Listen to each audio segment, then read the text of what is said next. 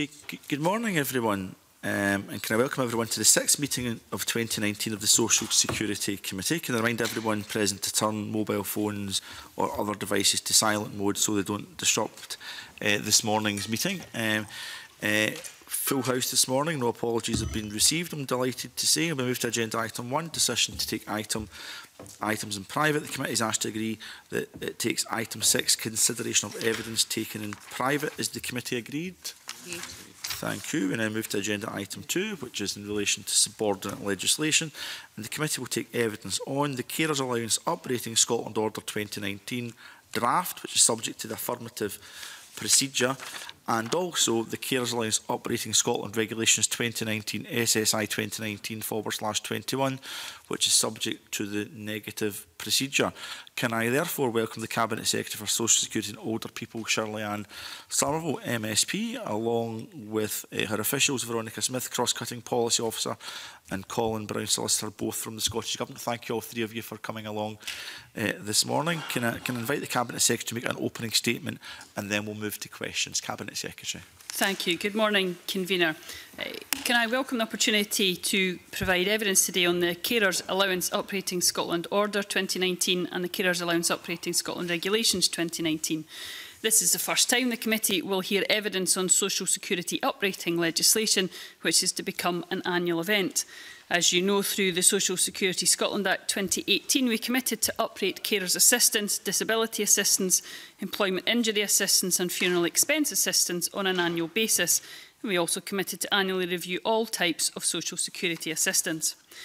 As you may recall, on the 12th of December last year, I wrote to the committee setting out our approach to the uprating carers allowance and to uprating the carers allowance supplement, and that they be uprated by the Consumer Price Index or CPI. I would like to highlight that the regulations today are about the uprating of those benefits and how it is measured, and not about the level of the benefits itself. The place for that discussion was during the Scottish Budget deliberations, a process completed by the Parliament a matter of weeks ago. The order and regulations we are laying today are about how we ensure that the benefit levels we agree on as members of this Parliament retain their value. Committee will be aware that we introduced a carers allowance supplement last summer to address the fact that the carers allowance is the lowest working age benefit.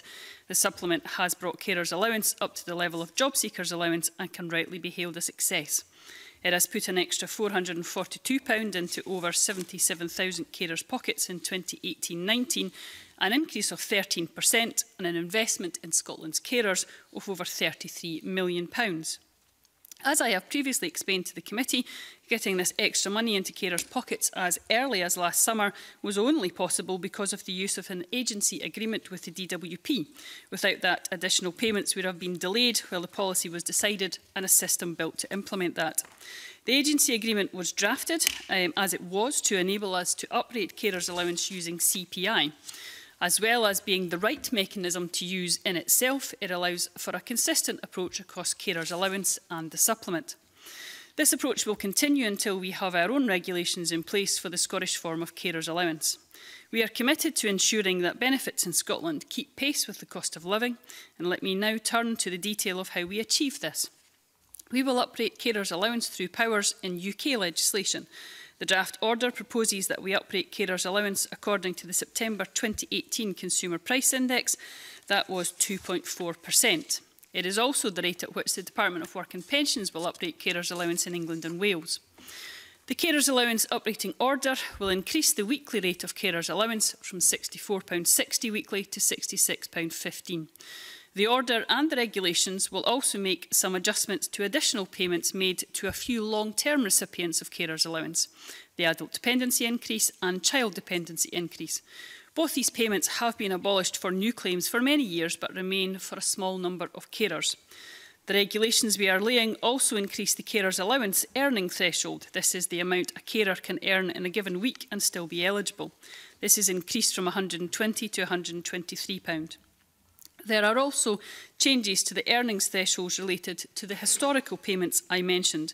They are set out in detail in the draft regulations and mean for this small number of cases these elements increase by a few pounds. I next wish to speak on the annual uprate of the carers' allowance supplement. As agreed in the Social Security Act, no new regulations are required to affect this uprate. However, it is worth highlighting today, as it demonstrates the commitment we have made through that Act, that carers' allowance would match the rate at which job seekers' allowance would be paid if it had been uprated. Our approach to uprating will increase the supplement from the equivalent of £8.50 a week to £8.70 a week. This means that here in Scotland we are providing carers with an extra £452.40 a year compared to their counterparts south of the border. It represents an additional investment in carers by the Scottish Government of around £37 million in the next financial year. Overall, our total investment in carers through the Social Security in 2019-2020, taking into account of what we are providing through the carers allowance and the supplement, is £320 million. An investment which I am sure you will agree is just and right for Scotland's carers. I am, of course, happy to take questions from the committee. Thank you. Okay, thank you, Cabinet Secretary. I'm sure there will be a few questions. I'd like to start off before I bring fellow committee members in, maybe to ask a little bit about process, because obviously the statutory instrument affirmative is in relation to the uprating, and obviously the debate yesterday in relation to what mechanism should be used for that uprating. But I'm just wondering if there's actually a future opportunity to look at the inflationary pressures and uprating, and that's because when you did write to the committee on the 12th of December and you explained the uprating mechanism that would be used, and I won't go over that again, but I will read out one paragraph that refers specifically to that, and it's about uprating in future years. And it says the process outlined above, that would be what you've explained, Cabinet Secretary, already, for uprating carers allowance and carers allowance supplement will continue annually until we have made our own carers assistance regulations. However, when other benefits begin to be delivered, for example, funeral expenses assistance and young carers grant in 2019, there will be reporting requirements under Section 77 of the 2018 Act to consider the effects of inflation and to report to the Scottish Parliament what we intend to do. There will also be a duty under Section 78 to uprate funeral expenses assistance and young carers grant which apply in 2021. Please bear with me. Uprating in these circumstances will require regulations under the super affirmative procedure involving scrutiny of the draft regulations by the Scottish Commission in Social Security and affirmative procedures in the Scottish Parliament. I suppose that's a long way of saying in your reply or your letter to the committee in December last year, will the government, in partnership with the Social Security Commission, be looking at what mechanism is used at that point? Because there's a commitment, I think, on the face of the legislation that underpins all of this, that when we take on full delivery in Scotland, that there's a statutory duty to look at the inflationary pressures and how it will be uprated. Thank you. You raise a very important point about how this process will progress over the years as the agency begins to deliver more and more benefits. Some of those will be dealt with in different ways, depending on what's in the Social Security Act. But you are quite right to point to the role of the Commission to look at every draft regulation that comes our way. So I would say there's a statutory obligation for us to ensure that we are outlining our plans to Parliament, to the committee, going through that in detail about coming to decisions on uprating. But for those that require regulations, that will obviously go through the Commission as well. I did, of course, make the commitment in the debate yesterday with reference to the Conservative amendment that the government will, of course, look at different options. I know that we've already done that during this process, but as with all aspects of the social security system, we have said we are open to discussions with political parties, with the committee, to be able to look at different options if they're out there. So this is what the government has determined is the correct way forward, and I hope the committee passes that today. But both on a level within Parliament and within a statutory obligations, we will of course look at to see whether there are other options available in the future. I'm still content that this is the correct way, and having looked at all the other options, I would be surprised if there was something that changed my mind on that. But I am open, of course, to those discussions and to see what can come forward from that. Just one final question for myself, Cabinet Secretary. I'll reserve any additional comments to the debate we have in the next agenda item on these matters. But a much more concise way, I suppose, to my previous question is that by the year 2020-2021, when carers allowance becomes carers assistance, there are statutory obligations on government to look at inflationary pressures when deciding the operating mechanism. That would be my understanding of the situation. Of statutory obligations as we pass every single piece of legislation, whether that's on carers assistance or on any of other of the payments that are going forward through regulations. Okay, and the reason for asking that question is it allows this committee to return to that in a structured, process-driven, evidence-based way at a later date as statute dictates, rather than anything else that may happen this morning. Any other questions in relation to that, Mark Griffin? Thanks, Convener.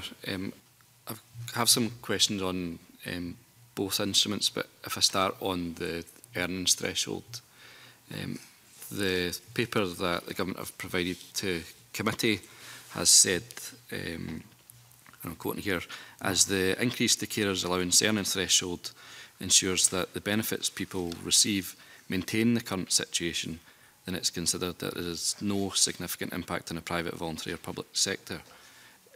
Do you still agree with that statement contained that this maintains the current situation, given the impact the changes to the level of national living wage will have on working carers?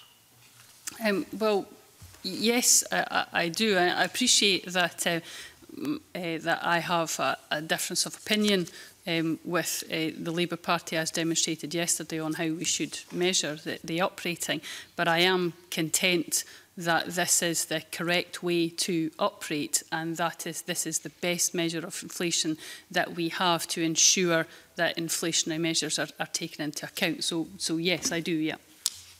I mean, this isn't really about a difference of opinion at the moment. This is just the factual situation.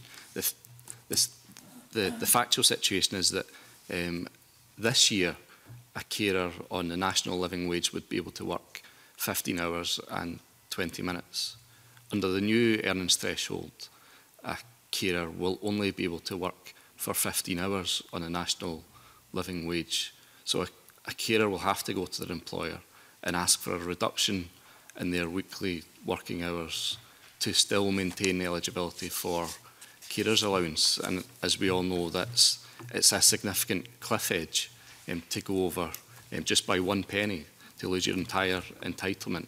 Just wonder whether you would reflect on that and the position that working carers will be in through no change of their own, that they will have to go to their employer and ask to reduce their working week. I do absolutely appreciate the cliff edge that is there for the carers' assistance, and do appreciate that those difficult conversations that carers may have. I suppose what this comes down to is whether we should have different rules here in Scotland for carers than is already present in the carers' allowance within, as run by the DWP. If you would want to change those thresholds in a way that is different to the DWP, then we would have to renegotiate agency agreements and so on to allow those changes to be able to take place. Now, we have the agency agreement in place, as I mentioned during my opening remarks, to ensure that we got very quickly payments into carers' pockets after the Social Security Act was passed by the Parliament. Now, that was a decision which the government took to ensure that we ensured that payment. And those other aspects of the rules around, for example, working age carers, are aspects which can be looked at as we move to a form of Scottish assistance to carers.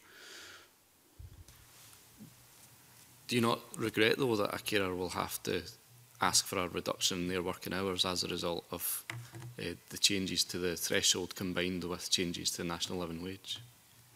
We had a choice at the time when the Act was passed. We signed an agency agreement with the DWP that allows £442 into the pockets of the lowest income carers, or we take the time to set up the policies and implement a system that would allow us to deliver a Scottish system for carers allowance.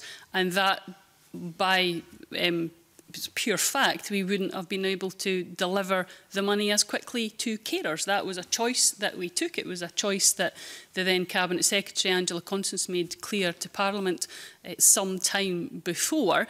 Now, Mr McGriffin may think that that was the wrong choice, that we should have delayed the carers allowance and put in carers assistance more quickly in Scotland, but I would disagree with that, and I think the fact that we've made that quick payment to carers has been warmly welcomed. This is the first step in what we will do with carers, and it was our first priority when we took over social security powers. Finally, on the earnings threshold, just to ask whether you, Cabinet Secretary, have been in touch with the UK Government to inquire about any flexibility in the threshold which would allow carers in Scotland to maintain their working hours? We've signed an agency agreement with the DWP which ensures that we will move forward with the carers allowance as it is currently delivered. If we wanted to reopen that agency agreement to discuss any changes to that agency agreement, we could of course get into that. That would then take us away from delivering the disability benefits, which would take us away from plans to devolve the rest of the social security system. So we could look at those changes, and the DWP would tell us how much that would cost the Scottish Government, or we can use this interim arrangement that we have to move very quickly forward with the disability assistance packages that we're doing. Convener, I've got other questions on the other instrument, but I don't know if you want to give other members the opportunity to... I think you're probably better just finishing off your line of questioning and we'll allow other members in. Yeah. Okay, thanks, Convener. I have a quote here, which is, consumer price index does not adequately reflect the cost of living, and that moreover the Treasury must already know that because it uses RPI whenever it wants to justify an increase in taxation. Would you agree with that characterisation on the difference between CPI and RPI? Well, what we've done when we've looked at what we will measure inflation by is the agreements that has had, for example, from the Office of National Statistics, the Bank of England, the chair of the UK Statistics Authority, that have all suggested and concluded that there are deficiencies in the use of RPI, and that CPI is a better measure of inflationary pressures. So that's the work that I've looked at in coming to that decision that we've placed forward before the committee today. Okay, well, that quote was from Jamie Hepburn, one of your ministerial colleagues, and I think that reflects quite clearly the government's position in that when it takes money in from citizens, it considers the RPI method to be appropriate, and we see that with rail fares, but when it comes to paying citizens, it is content to use CPI, which has been at a lower level historically. But I would just like to ask about the process. Now, I did ask questions of the Cabinet Secretary when you appeared, when we were scrutinising the budget, and asked for further detail on your deliberations and methodology and how you came to the conclusion that CPI would be the preferred option. And in response to that, we have a single paragraph in a letter. It doesn't go into any detail as to the methodology or how you came to that conclusion. And given that this is such a significant stage in the creation of social security payments in Scotland, do you not think that a wider debate and more than just a paragraph in a letter would have been more beneficial when we're talking about such an important precedent of setting the rate of uplift in social security payments? Certainly, if the committee was not content with the paragraph, I would have been more than happy to respond to another letter from the committee to ask for more detail at that time. I'm not aware that that response was requested from me. But if I can go into some detail at this point, if it may help Mr Griffin, about why we've done what we've done. RPI is an erratic measure of inflation. It greatly overestimates and sometimes underestimates changes in prices. I give the example of the fact that you can have a negative rate for RPI. For example, in 2009, when the RPI changed over 12 months to September 2019 by minus 1.4%. That is mainly due to the erratic nature of housing costs being involved within that. There's not one single measure of inflation, obviously, so we did look at different aspects of it. We looked at, as I think we discussed in the debate yesterday, and I mentioned we did look at CPIH as well. But again, as I mentioned in the debate, I think from memory, 7 out of the 9 last years would have involved a smaller increase in the payment, larger rather than the increase when compared to CPI. So we ruled out CPI. Retail price index, as I said, doesn't meet international standards for the designation as a national statistic. It's heavily influenced by house prices. The ONS, the UK Statistics Authority, the Bank of England have discouraged the use of RPI. Legacy requirements have allowed it to still be recognised in some areas, but there is a suggestion and a recommendation indeed from authorities that that should be moved away from. As I say, I've discussed the CPIH indicator and what that would have included. So I hope that gives more detail again of some of the aspects that we looked at and the reasons why we came to the decision that we did. And finally, Convener, thanks for letting me pursue this line of question extensively. Finally, is on consultation.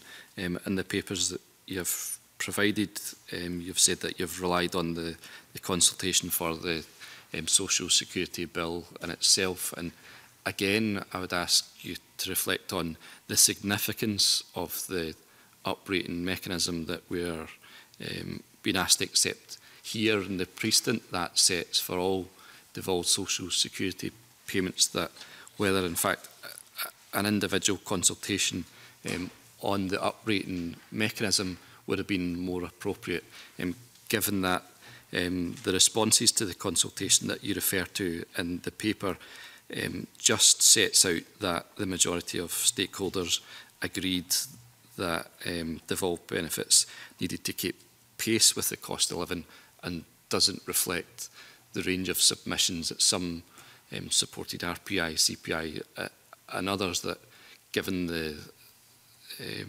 precedent that we're setting and how important uprating mechanisms would be, that a consultation would have been valuable. There's no statutory requirement to consult on this instrument, but it was within the consultation within the Social Security Act that we ran. That consultation included a chapter on uprating and sought the views of stakeholders on the best way to ensure that benefits keep up the pace with the cost of living. Mr Griffin is quite right to point out that there were differing views within that. There's no agreed definition of inflation, therefore it's not unsurprising that there was no agreement over what uprating should be done. But that consultation was completed as the bill progressed. I would again point out to a fact that the convener raised in questionings, that when we bring forward uprating regulations under the 2018 Act, they will of course be subject to independent scrutiny from the Commission, so that there will be very clear independent scrutiny that will take place during the regulations. This is not a one-off decision that's made today that will carry on, but we will very much be in a process of going forward on this on an annual basis, and particularly when we're bringing forward regulations, they will be independently scrutinised by the Commission. Thanks, Convener. Okay, I know that was an extensive line of questioning, but it's important that we have that level of scrutiny. Remind everyone, if they've got wider comments to make, there is an opportunity in the next agenda item to do that. Alison Johnson. Yeah, I appreciate the Scottish Government is currently constrained by, well, committed by the agency agreement with the UK Government to uprate carers allowance in line with their plans, but before carers assistance comes online, we've been having a discussion about how we uprate, but how can we be sure that we've got the actual amount correct in the first place? You know, we heard yesterday in considerable detail during the debate about the financial, sometimes very negative financial impact caring can have because people are giving up work. It can be costly caring for one, if not more people. So, you know, can you assure us that the government will be carrying out extensive consultation with carers themselves and with the organisations that represent them before you come to that decision? I mean, certainly, I mean, I'm in constant contact with stakeholders when we move forward with social security, and carers organisations are of course no different. I meet with them regularly on this and many other issues. You are quite right to point out there was, I think, quite a few speeches yesterday that pointed to some of these areas where we need to take a more holistic view of what was happening with carers and whether the government had indeed got the level of carers allowance supplement right. And that's an absolutely valid debate for the Parliament to have and to question the government on. We think that the supplement has made a tremendous difference to carers. There may be views within the Parliament, of course, which think we should go further, and that is absolutely quite right and proper. As I pointed out during my introductory remarks, that's a discussion that I've of course, had on an annual basis during the budget process as we discuss all the decisions that the government makes on social security and on other aspects about whether we've got the policies right and we've got the levels right. I think we've done a good job at delivering our first priority for carers as we move forward with the carers allowance supplement, but that is a determination for Parliament and indeed the different political parties to challenge us on whether we've got that right. Thank you. Okay, Deputy Convener. Good morning, Cabinet Secretary. Just 3 questions. Yes, I just want to clear my own mind before the debate. So no legislation is required to affect the uprate, but it is open to the Scottish Government in future, if you were persuaded, that's a choice you could make to change the required for carers allowance supplement, but as I said during the debate yesterday, I know there are differing views on this. We have committed to carrying on those discussions and to hear those suggestions. I'm content with the fact that we have already taken a great deal of time and thought within government to do that, but of course this is an area where people will have different opinions on in the future, I'm sure. You could choose, so I just wanted to get to that point, that it is a choice that you've made. It's open. Okay, sorry. Yes. Just in relation to the questions from Mark Griffin on the question of the earnings. So I noted what you said, that it might be difficult conversations for some carers who might find themselves over that threshold. Is that something that was known? Was this an issue that arose in the course of making decisions about the uprating? The decisions that we take are in essence built on the fact that we do have an agency agreement. And I go back to, I won't reiterate the point too far, but I go back to the reasons why we took out that agency agreement in the first place, to ensure that we could get money into carers' pockets. Now, if any other changes were required that would make what we're doing in Scotland different to what was happening in England, that would have to involve a renegotiation of the agency agreement, and it would require the DWP to tell us whether there was a cost to the Scottish Government of changing what they are doing for Scottish clients rather than what's happening in England. So the choice was taken to move to an agency agreement to allow us to pay the carers' allowance supplement. Mm-hmm. I appreciate that, and I appreciate why you took that decision, but you would accept that the sort of downside to that is that some carers will have the difficult conversations that you talk about with employers for a lot of people means they will lose their entire entitlement. Well, the challenge is you either have an agency agreement or you don't. If you don't have the agency agreement, then you need to set up an entirely different system to deal with the areas where we know people want to see in carers' assistance. If you don't have the agency agreement, you can make those changes. You wouldn't have got any changes in the speed that we delivered the carers' allowance supplement. That's a choice that the government took. Just one wee tiny question about your RPI being an erratic measure. Now, I'll confess up front, it's not my specialist subject, but I was just interested in the year that it was used, 2009. I'm very conscious that 2009 was a year after the crash, and it obviously is an ongoing discussion about the question of housing costs and the fact that housing costs are a major factor pushing people into poverty, etc. I just wondered if you'd had looked beyond the year 2009. I just wondered if you would acknowledge that the specific year that you've quoted to the committee is a kind of strange year, just because that was 1 year after the crash, where things were the economy was erratic, and I just wondered if you had taken that into consideration. It was 1 year after the crash, which was a major economic event that caused great difficulty for the country, and we can only imagine other examples of great economic events that may come across the country that we don't have any control over the next year or two, that might also cause RPI to be erratic as well. But it's not just the example that happened just after the crash. It is, in essence, an erratic example of a cost, of a way of measuring inflation. That's not just because when large economic events happen like a crash. That is something which is ongoing, and what has led the ONS and others to suggest, this isn't the Scottish Government's view, this is independent agencies coming to the view that it's an erratic measure. Thank you. Okay, and I think the final question before we move to the next agenda item, Keith Brown. Thanks very much, Convener, and good morning, Cabinet Secretary. I suppose it's two questions, just asked them at the same time to make it brief, and it follows on from that conversation. There are reports in today's newspapers that there's been a significant setback in house prices because of Brexit. That's in the newspapers today.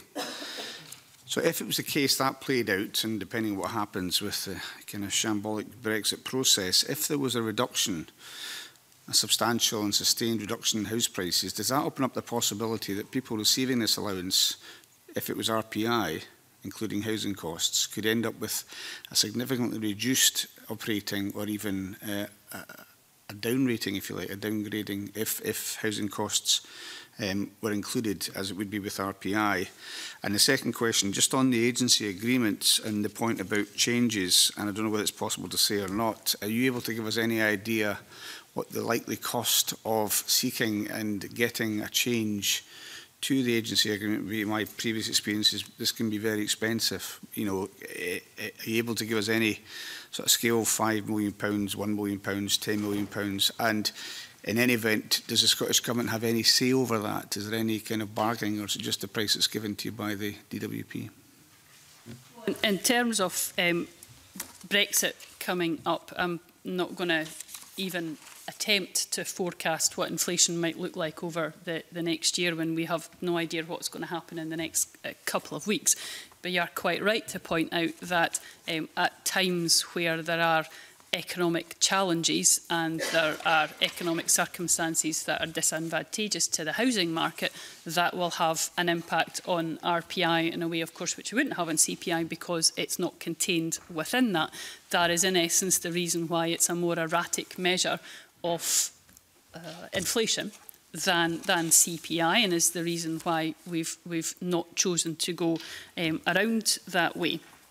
On the aspect of cost, it isn't, I suppose, possible to put a price on it, because we have not asked for a change, because we're concentrating on getting on with the devolution of the disability and carers' benefits, and anything that involved us trying to renegotiate an agency agreement would, of course, take away people from that work of the devolution of benefits.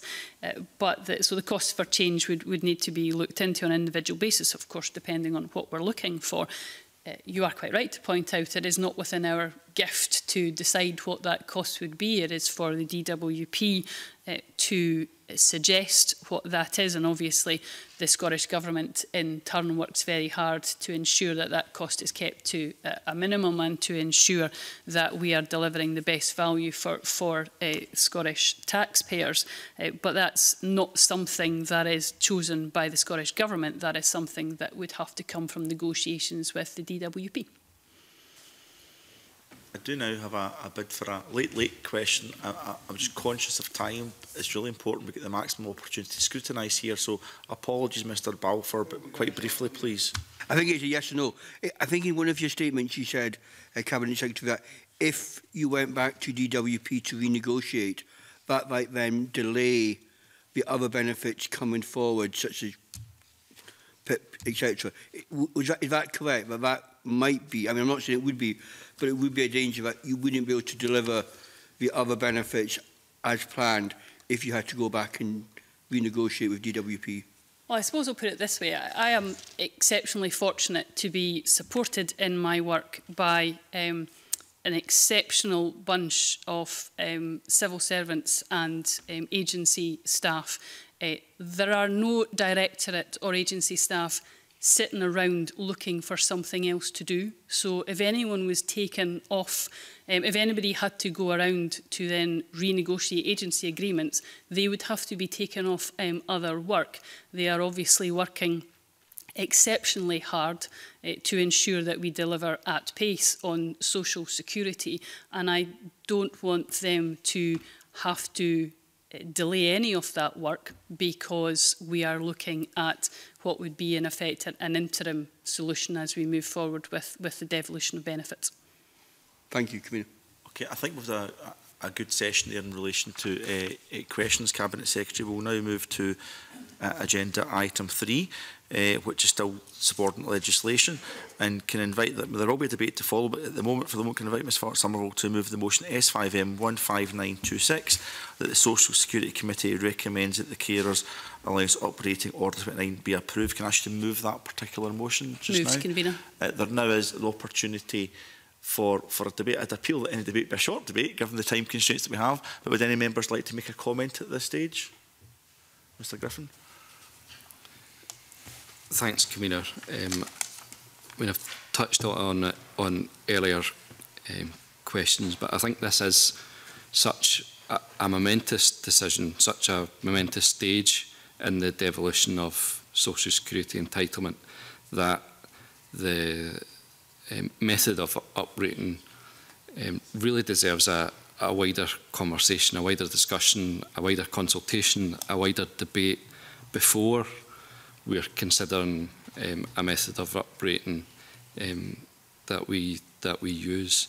I think members who were on the committee who scrutinised the legislation will know that the committee were concerned about this exact position that we could find ourselves in, where regulations would come before committee that were take it or leave it without a high level of consultation, scrutiny, debate, because of the nature of how the Social Security Bill was drafted and how reliant that piece of legislation was on regulations. And so it transpired that we are now in this position where, like I say, we are taking such a momentous decision, such a key milestone on the progress to full devolution of those social security entitlements, that it's done so without yesterday's debate, almost with no debate at all.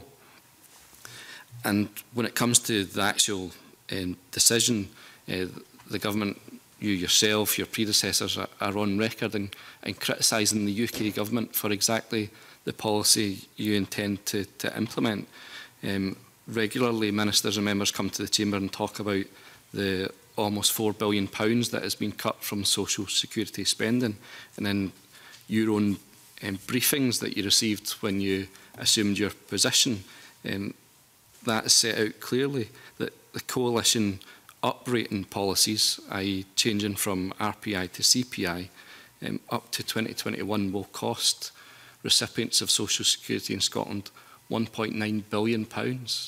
And yet we continue with this method of CPI, like I say, with little or almost no debate, in the absence of it being brought to the Chamber yesterday.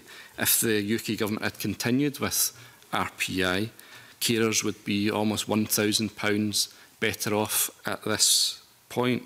So, for those reasons, Convener, I can't support the decision to uprate by CPI, given that I feel there has been a complete lack of real debate and discussion when it comes to this at such a huge point, and I'm really concerned about the precedent it would set. Okay. Thank you, Mr Griffin, for putting that in the record. Are there any other comments from members? Mr Brown, followed by Ms Ballantyne. I'm happy to support it. I think if it's as hugely significant as has just been suggested, then there really should have been an amendment to the budget.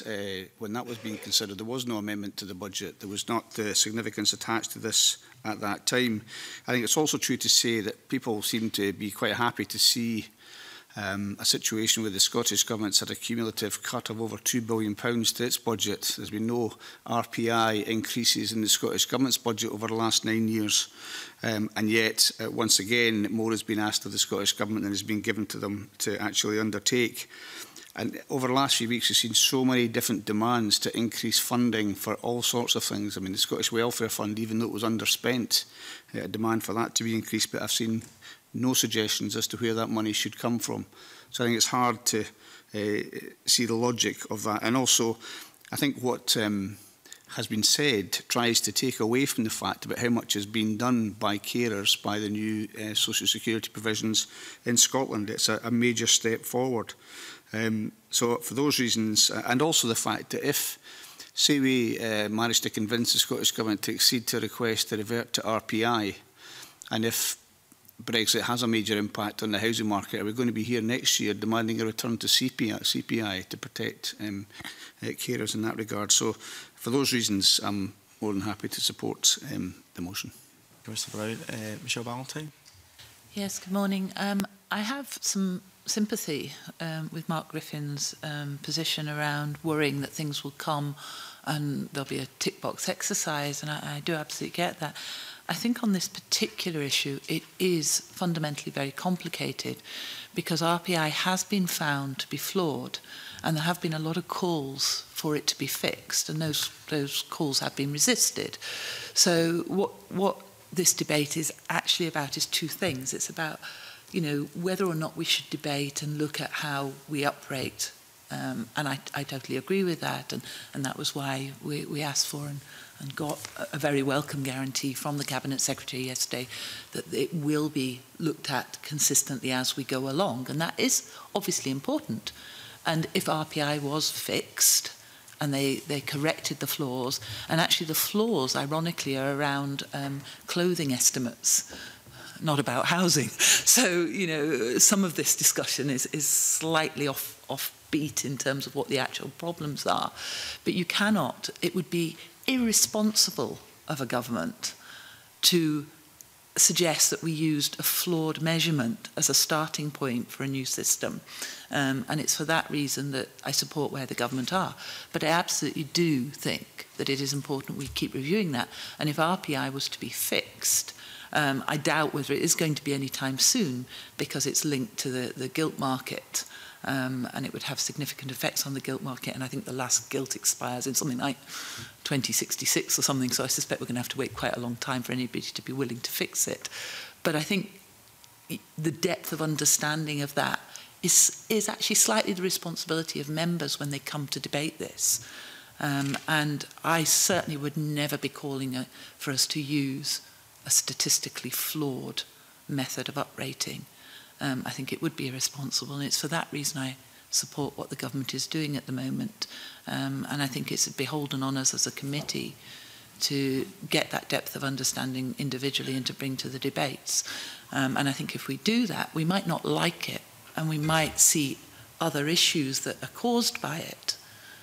But I think it is inherent on us to actually understand that we either need to call for those fixes to be made and push that, or find an alternative, or look at the thing in the round. And I hear very much about what you're saying about cliff edges, etc. But that actually is a different issue to the uprating. So I don't think we should conflate those issues. And I think we need to look at them separately and figure out how we do the best for our carers along the way. So for that reason, I'm supporting the position today. But I do empathise with where you're coming from. Okay, a few more bids for speaking in the debate, Deputy Convener. Thank you very much. First of all, can I put on record my thanks to the Cabinet Secretary for answering questions in a straightforward way. I don't agree with everything that has been said, and I've always recognised the importance of the work the Scottish Government has done in introducing the supplement, and I hope that goes without saying. But through the amendment procedure, the committee and the Government were quite clear that there should be an annual uprating mechanism. And I think it's quite important, as Mark Griffin says, that it's healthy to have a debate at what the guidance that we use for that uprating mechanism to is what inflation is, a true reflection of people's actual living costs. There is a huge distrust around the use of CPI adopted by the UK Government in 2010. That distrust goes wider than members of this committee. It's also distrusted by a number of third sector organisations, and I think that has to be taken into account. I don't see it as a budget issue. I see it as a point of principle, and that we adopt a measure which we may have a difference of opinion, but I want us to see adopt a measure which actually truly reflects people's costs, and housing costs is an essential cost for people in that calculation. I'm also concerned about the earnings issue. Now, I've noted what the Cabinet Secretary had to say about things that you have to weigh up in terms of the agency agreement, but it distresses me deeply that we don't know the numbers, but some carers will lose their complete entitlement because of a lack of flexibility around this. I do welcome the fact that we might have a future discussion on this, and that I know you've said that you're content that this is the correct way, but I hope you will keep an open mind going forward. No one would want to support a statistically flawed process, but I certainly believe that CPI for the purposes of today is the wrong one, and I can't support today. Okay, time is almost upon us. I think it's Jeremy Balfour, and then we'll to Alison Johnson. Apologies, Alison. I mean, I do actually also welcome Mark Griffin's debate, because I do think there is an issue here. I mean, I personally do support the government on this one, but I think there's something that we as a committee need to have a dialogue with Scottish Government on, is in regard to how these future regulations will be debated. Because I think one of the concerns we did have when the bill was going through, that we were leaving a lot to regulation, as Mark Griffin has said, and there is a danger you either have to, you can like 75% of it, but you can't amend it. And I do think we do need to, with other regulations coming forward, find a mechanism where these can be debated and discussed without just then having to vote yes or no right at the end. And I think we had a bit of a discussion about that earlier on, using third parties to do that. But I do think it is an important point to note going forward that we don't want to end up with having to maybe like a lots of regulation, but there's one or two things we'd have to vote against it. So I do think just going forward, Convener, as a committee, we just need to have a think and a dialogue of how we do that in a way that is open, gives scrutiny, but also doesn't delay decisions. Thank you very much, Mr Balfour. I'm just checking. I'll make a contribution before then, but I've got Alison Johnson for the moment. I don't see any other bids to speak. I'm just conscious of time constraints. Alison Johnson. Yeah, thank you, Convener. I think it's widely recognised that the Greens supports the RPI rather than CPI in this situation, but I also have, I understand that the Scottish Government is locked into operating at the same CPI rate as the UK Government at the moment. And is there an alternative to the agency agreement? So I do find this a very difficult situation, but I do find the situation in which we find ourselves this morning quite unsatisfactory on both counts. And that I think that's being expressed fairly widely across the committee. And for those reasons this morning, I am going to abstain. Okay. Alison, for making your position clear. Any other members? Okay. Can I make a few remarks before we move to the Cabinet Secretary for summing up during the debate? I take my position as scrutinising the work and delivery of social security by the Scottish Government as convener of this committee very seriously. Hopefully that was clear by the extensive questioning we wanted Mr Griffin to have this morning, given his very specific interest in it. I'm sympathetic to an evidence-led, methodical approach to looking at what measures should be used for operating benefits and entitlements in relation to thresholds and benefit levels. Absolutely. And if that's an item of work that this committee wishes to carry out, we absolutely should do that. I would put on record that the details of the operating of Carers Allowance and Carers Allowance Supplement was provided to this committee on the 12th of December 2018, some 11 weeks ago.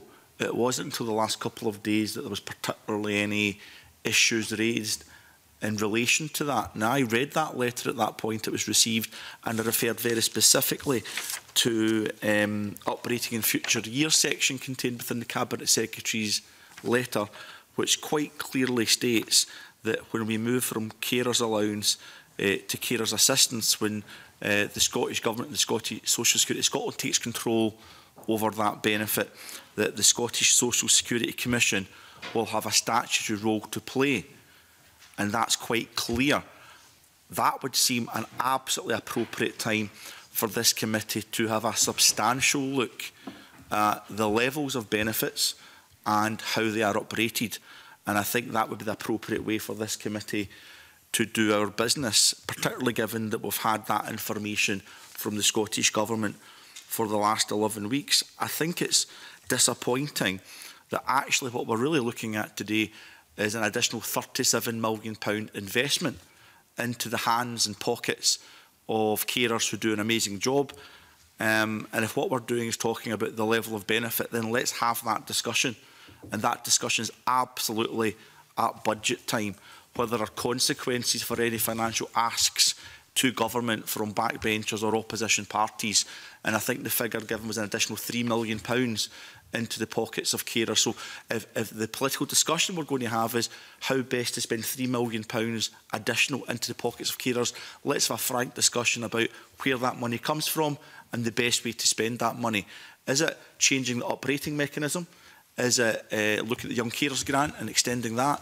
Is it looking at respite care for carers? There's a whole variety, there's a wider package that we could look at to improve the lot of carers. So in terms of the committee and the scrutiny we have, I think we have to continue to do that absolutely without fear or favour in relation to the level of benefits in Scotland and how they are operated. But opposing an affirmative instrument, which will effectively mean less money, not more money for carers, is an irresponsible way of doing business, in my personal opinion. Although, ironically, I do commend Mark Griffin for raising the wider issue, because there's some underlying discussions there in areas of scrutiny that our committee should absolutely engage with. So others have had the opportunity to say where they are in relation to the debate we've had this morning, and this was my opportunity to put some of my thoughts on the record. Cabinet Secretary, I actually think quite a high quality debate from committee members here this morning. You have the opportunity to sum up in relation to that debate. Thank you, Convener, and I appreciate that opportunity. As some members have pointed out, the first time that I raised this with committee formally was on the letter that I sent in December 2018, which set out in detail what we would propose for the carers allowance and the carers allowance supplement. So that is some opportunity of time for the committee to have reflected on that, and I would of course been happy to have provided any further evidence or appear before committee at a future, at an earlier point, had that request came in to have that wider debate, and I'm of course more than happy to do that in the future. I think it has been a very informative debate, not just on the particular regulations that we are looking at today, but also the wider points that Jeremy Balfour and others have raised around how we do deal with regulations as we move forward with social security. The letter in December 2018 was my first opportunity to be able to make clear my direction of travel on this issue, but I'm mindful whether there's more that needs to be done to ensure that committee is aware and has opportunities. Going forward, I hope that Mr Balfour and others will of course be reassured that Section 77 of the Act that was passed requires me to report to Parliament and to discuss those issues, and of course to be held accountable for those issues. The draft regulations, as the convener points out, will go forward to the Commission for independent scrutiny and will be available for the committee and of course wider stakeholders to be able to take a view on and to require evidence. And again, I'm more than happy to take part at that point for any deliberations on that. So I'm mindful of the points that we've raised today, that people still have concerns about what we have chosen as a measure of inflation. As I said yesterday, I'm more than happy to hear those discussions going forward with this. And again, the wider point, I think, of how we deal with regulations with the Act is something which I'll look at very seriously and reflect on. And I'm, of course, available to the committee at any point should any further questions be raised on that issue. Thank you very much, Cabinet Secretary. So, given that the debate is concluded, the question is the committee content to recommend approval of this instrument? Is the committee agreed? No. Okay. The committee is not agreed. We will therefore move to division. I'll just check that we're ready. Okay. Those for the motion, please show. You got that? Yes, we have. Those against the motion, please show. Indeed, yes. Those abstaining? Okay. So it is agreed to. Okay, the vote being 6 for, 2 against and 1 abstention, so the motion is agreed to. Thank you very much, Cabinet Secretary, for coming along this morning. We now move to agenda item 4, but we'll suspend briefly, just allow for the Cabinet Secretary team to leave. Thank you.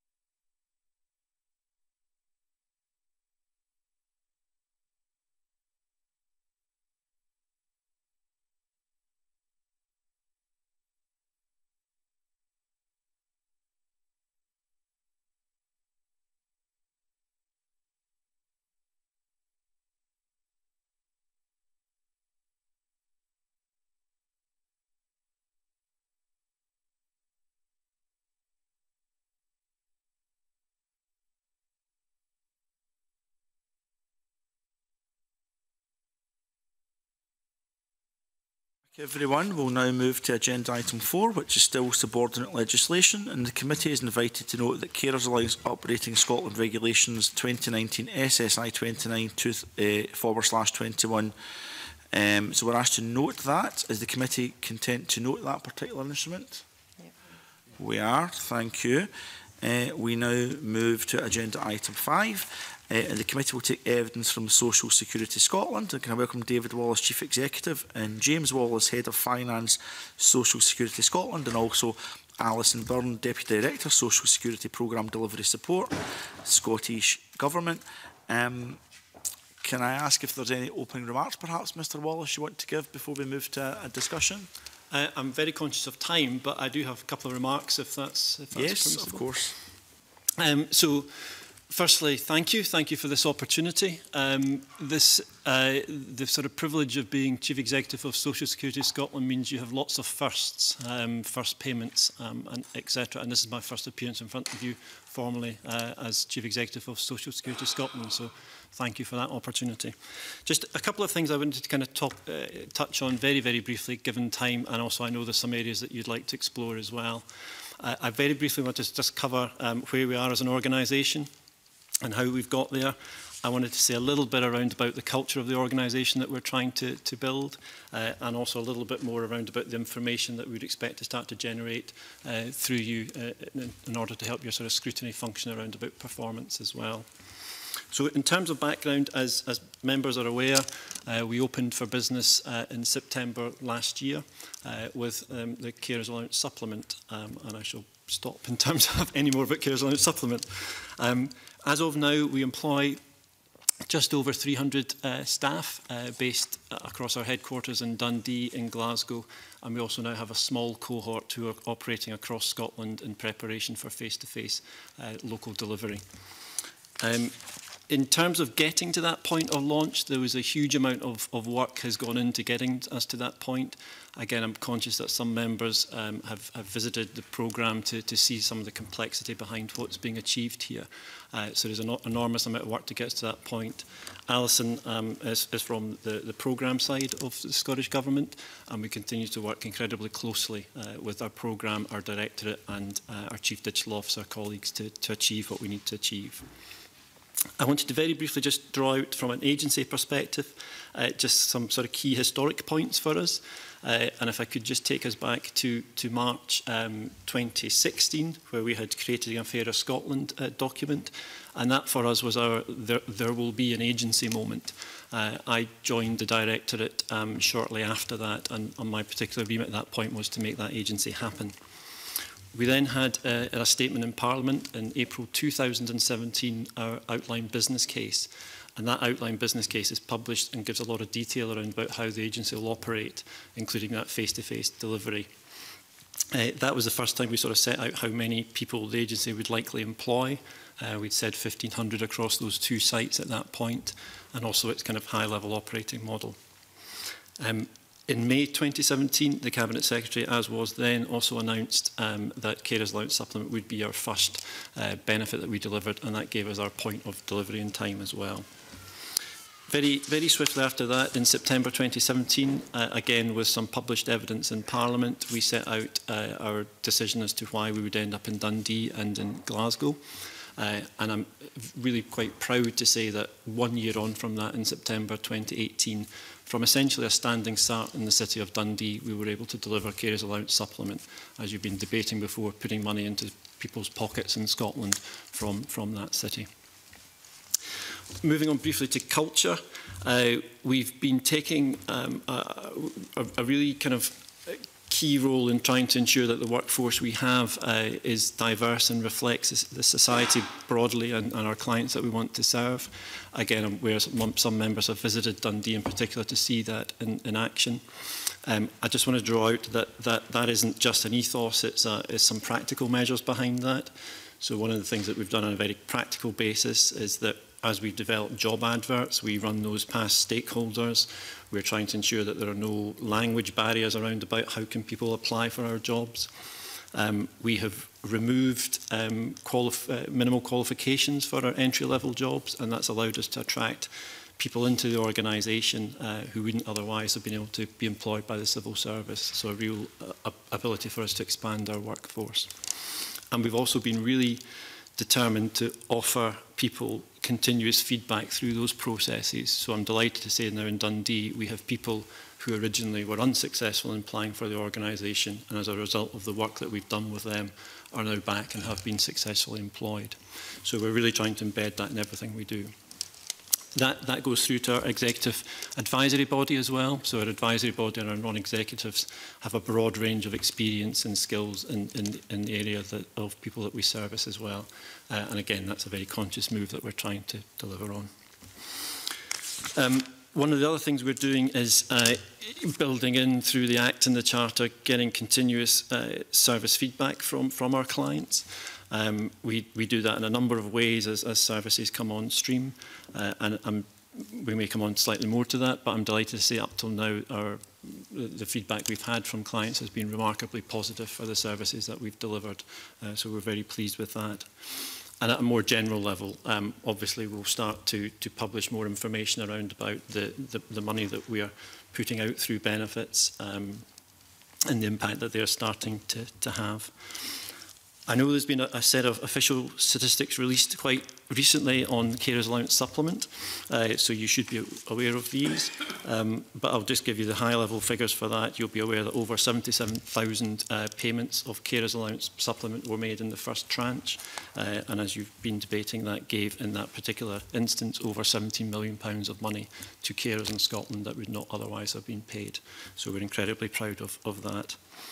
The net set of figures will be released in May in terms of the Carers Allowance Supplement.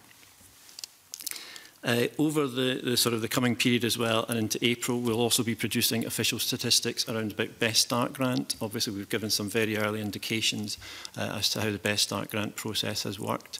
But again, we'll be pushing something out which is official statistics in order for you to get that better feel. I should also briefly say as well that in terms of that scrutiny and that transparency, we will of course be producing an annual report and accounts, which for this year will be a part-year set of accounts covering from September when we launched until the end of March.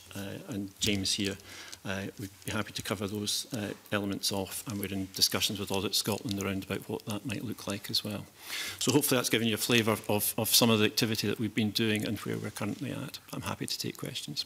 Absolutely, and thank you for that opening statement. Now, I'm conscious when committees do scrutiny, we sometimes look to see where the strains could be in the organisation rather than accentuate the positives, but I should just put on record that many of us took the opportunity to come and see you all in Dundee, and it was a real positive experience, and we're also able to see actually the commendation from service users, the good positive feedback that you were getting from claimants in relation to their experience. So I'm not going to ask you about the positive feedback, funnily enough, but it's important to put that on the record. But you can't always get things right all the time. As an agency, that's just a reality and a fact of life. So I would be interested to know, given the significant caseload that's starting to be built up, whether there has been a number of complaints received in relation to Carers Allowance Supplement or Best Start Grant. I know it's very much in its infancy, and what your experience has been of dispute resolution or appeals, if you like, in relation to that process. Could you give some more information in relation to that? Yes, I can. And again, for the reasons for official statistics, I'll give rounded sort of flavour of where we're at rather than specific numbers. So in terms of, firstly, is it complaints rather than appeals that you're particularly? Complaints. Because of time conditions, I had to try to roll two things together, but let's deal with complaints, yeah. In terms of number of complaints, for BSG and Carers Allowance, we've had under 100, is how I'd probably say at the moment. So kind of for both, together, okay. across the piece. So a phenomenally low level of complaints. The vast majority of those are being what we're termed resolved at first line. So acknowledging, understanding what's driven a complaint and very often just apologising and ensuring that that will fall forward.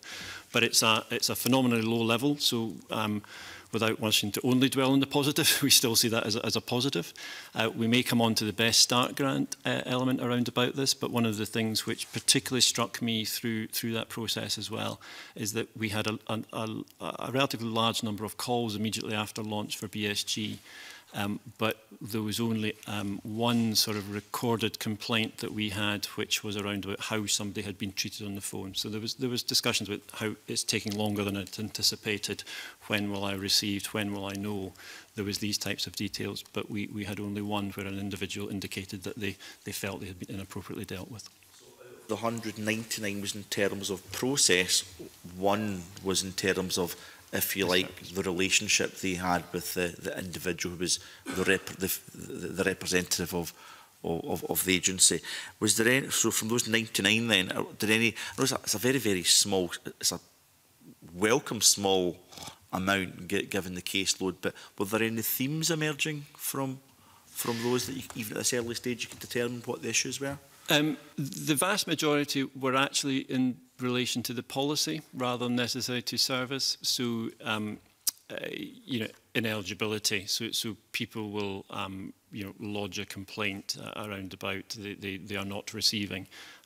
We would absolutely acknowledge, you know, that is a bit of feedback and make sure that goes back into the wider discussions that we have, but they tend not to be service complaints.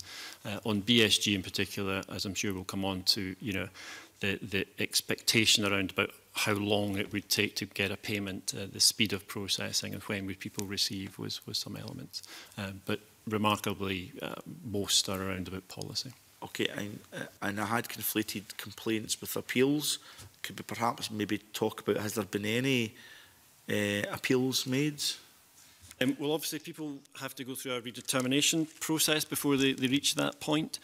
So again, we've had in the low hundreds of requests for redetermination. We are working through those. Again, we have our very set timescales to work through redeterminations. We have considered just over 100 requests for redetermination. And broadly speaking, we are probably changing the decision in around about a third of those cases. Okay, so that's a third.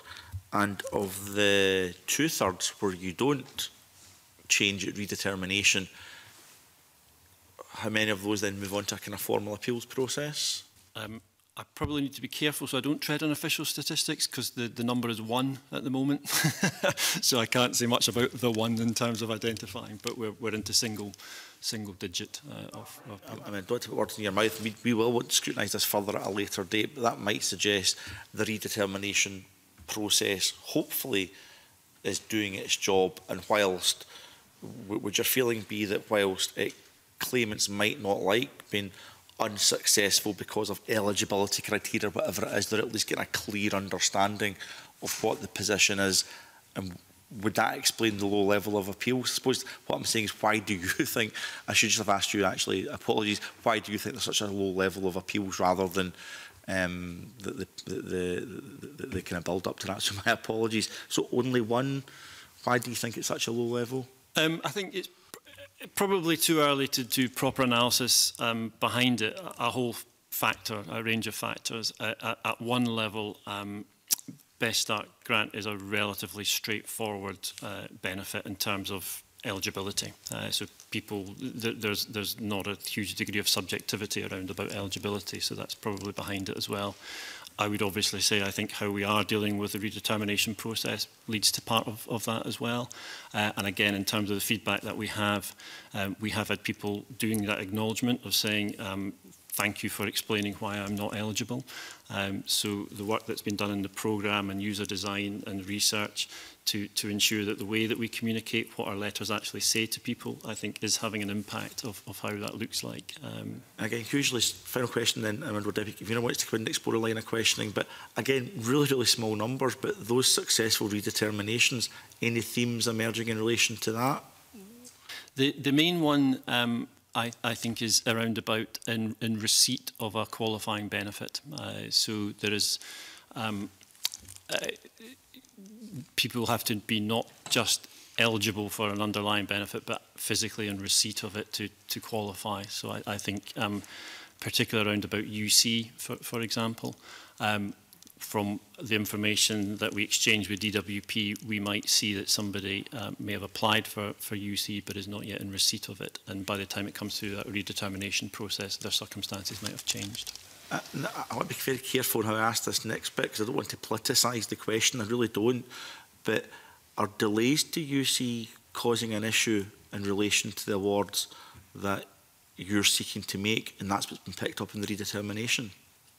I wouldn't categorise it as delays. No, I think there's in all of these systems there's going to be an inevitable bit of time lag. And again, some of the early complaints around about CAS we saw, for example, where we take data from DWP, inevitably people change circumstances. So we've had people change their bank accounts.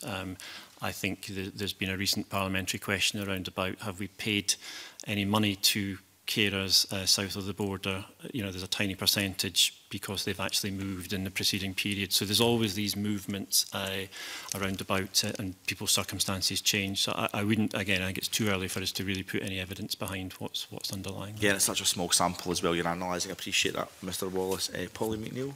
Thank you. Good morning. Nice to see the committee again. The area that does interest me is the area of redetermination. I didn't fully understand that statistic because in the papers it said 1/3 of the applications were declined for Best Start grant. But that figure that you spoke of, the convener, is that a different figure? You said 1/3 of cases were redetermined. Could you just go over that with me again? So 1/3 of Best Start grant applications have been refused. Those have gone off and decided either to accept that decision or to be redetermined or to ask for a redetermination. Of those ones that have asked for a redetermination, we're in low hundreds, and of that subset, we have approved 1/3. So we have overturned the decision. So where people had been given an original decision of you're not eligible, we have overturned that in 1/3 of cases. All right. Do you think that's high?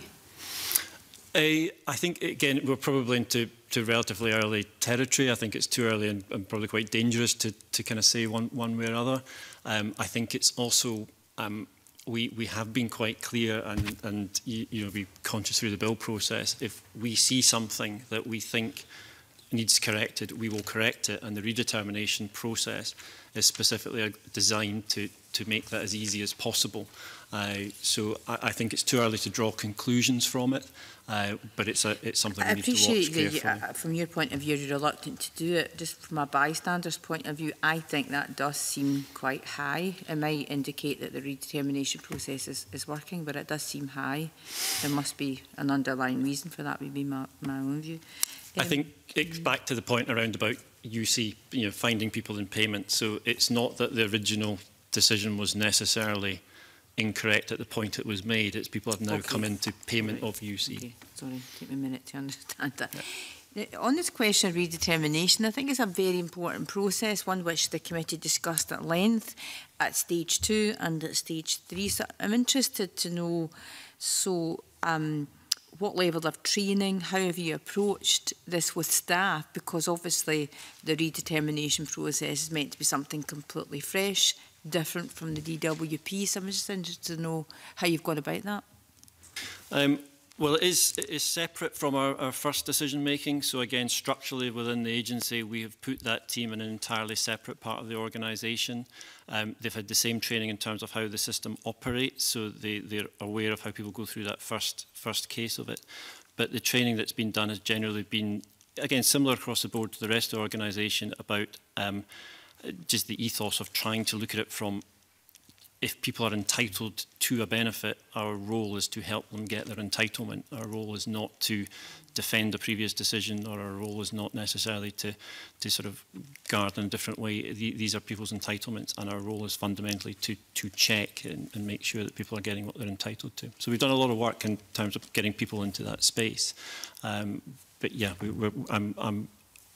I think trying to get behind what's causing the redeterminations and get some data around about it. It's very early stages, which is why I'm being slightly hesitant. Just finally, so the question of appeals and in the Act, So from the redetermination, if someone chooses to appeal, the paperwork's supposed to follow automatically. Has the work been done for that? Is that happening? It's a work in progress appeal rather than a finalised, but yes, on that particular case, we are working with the Tribunal Service around what needs to be prepared, and indeed the individual. I should just very briefly say on the redetermination process, one of the fundamentals we do is we pick up the phone to the client if that's appropriate and just talk through what further evidence they might have, why they're appeal, why they want a redetermination. So we ensure there's a very personal contact with the client during that process. Thank you very much. Okay. Might just be worth noting we've got Sheila Robinson, Arthur Allen, Mark Griffin and Jeremy Balfour all wanting to ask questions.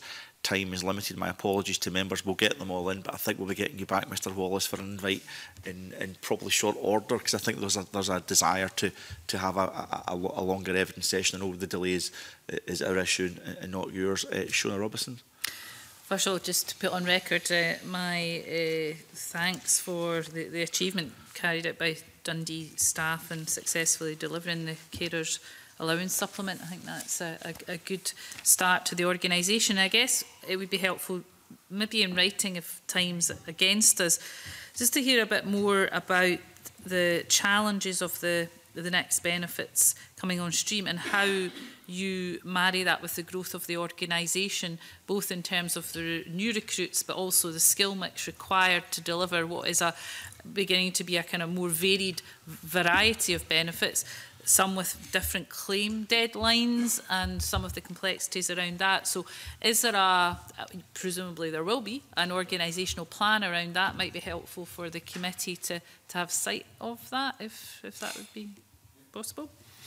I can certainly provide further information through correspondence. I should also highlight our interim corporate plan is in the public domain as well, and we'll shortly be publishing our business plan for next year as well, which will give some of that detail, but I can set out some of those details.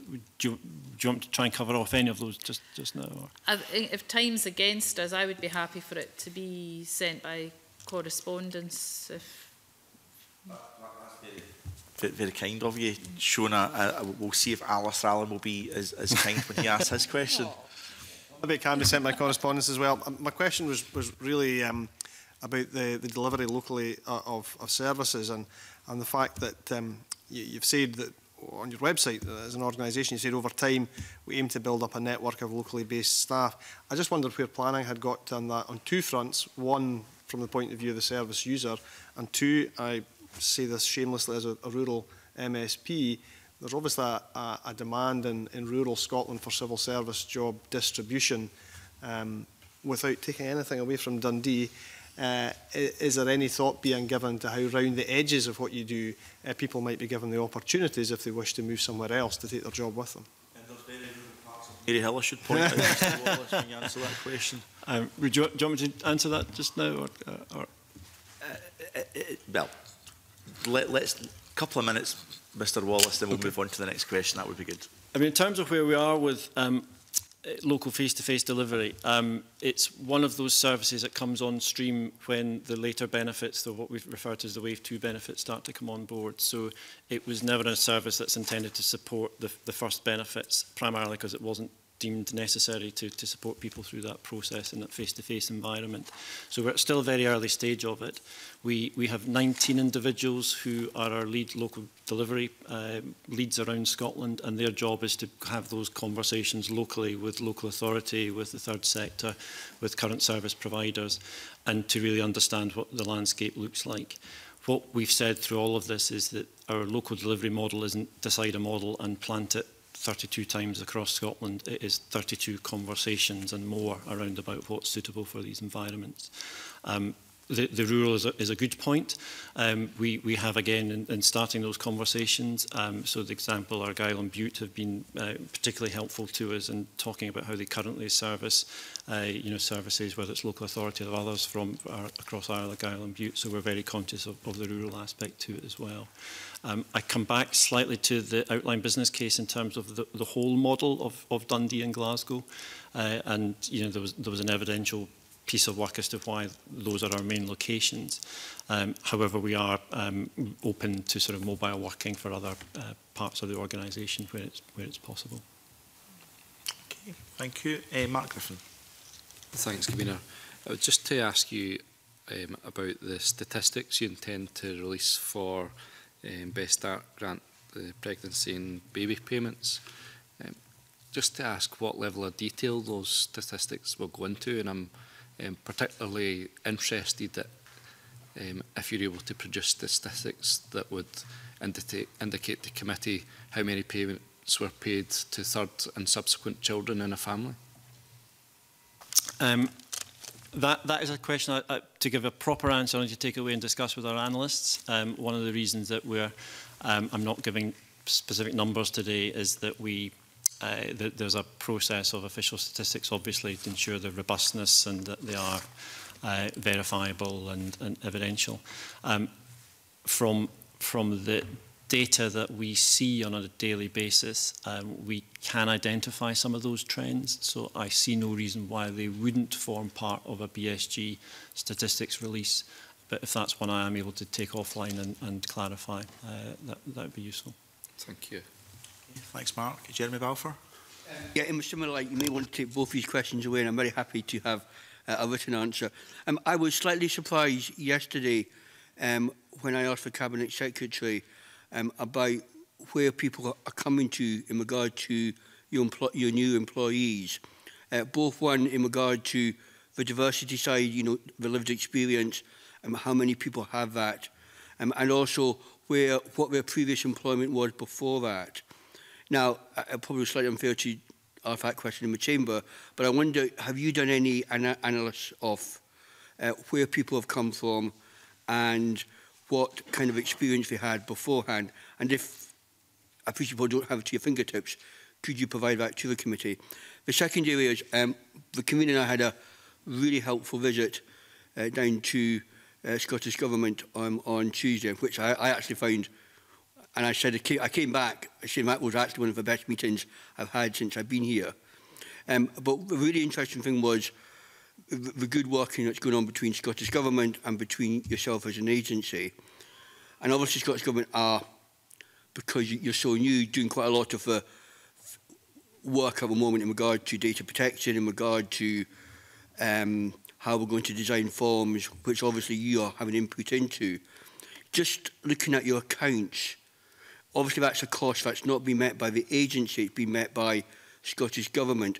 In your discussions with Audit Scotland, I appreciate Scottish Government aren't feeing you for that work, because that would be slightly, but will that be indicatively shown in your accounts to say, if we were doing this work, this would be X million pounds, so that we can get a true understanding of the cost that this is costing to bring all this into place, if that makes sense? I'll take the first one away in terms of coming back to you, Mr. Balfour. The second one, I think we can be fairly clear that we will, our set of annual reports and accounts will be for what I am an accountable officer for. So when the agency went live, I am formally designated the accountable officer for the expenditure of the agency, and that's what our set of accounts will cover. The financial memorandum, I'm turning to James in terms of the overall costs. Yeah, so I think David's right. David is the accountable officer for Social Security Scotland, and our annual report and accounts will only report on the costs in terms of running the system and the payments that we have made as an agency. Implementation costs were described in the financial memorandum for the bill. You'll recall it was £308 million for a 4-year programme. That was the initial high-level estimate. The expenditure against Scottish Government budgets for implementation are reported in the Scottish Government's accounts, which again are laid before Parliament. The one area that you will see in due course is the assets that the programme is producing within the Scottish Government will at some point transfer into the agency and become assets on David's balance sheet, and you will see that in due course. But that will not include the full extent of expenditure on implementation. You will have to get that from the Scottish Government's accounts. I mean, I suppose my only slight concern is around the transparency of all of this. Is that yes, you can go and find it somewhere in a page 108 of a document or whatever, but I think is it up to the Scottish Government to let us know of that budget, which of estimation of 308 million, how much has that been spent already? That would be a Scottish Government issue, not a agency issue, is that right? Essentially, yeah. Alison might want to come up on that. The agency doesn't commission the government and build back services. Alison, her team and the director in a wider sense are Scottish Government civil servants who are working on social security. So as David and James have said, the Social Security programme is a change programme, and that's the space where we design and build the services that we then pass to David to deliver. Obviously, we design and build those services with David and with his team. But yeah, the £308 million identified in the financial memorandum are start-up costs that the Scottish Government are driving at the moment for the development and design of the services that David in the agency will then deliver. Okay, thank you, Convener. Okay, Alison Johnson. Thank you, Convener. I'd just like to ask on the issue of local delivery. You will be, it's not all about standalone social security offices. You'll be working in, I suppose, in different venues with different organisations. So I'd just like to understand a bit more about what that might look like, but also with regard to the welcome focus on dignity and respect. Perhaps you might not. You may not be working with another organisation that has that same commitment.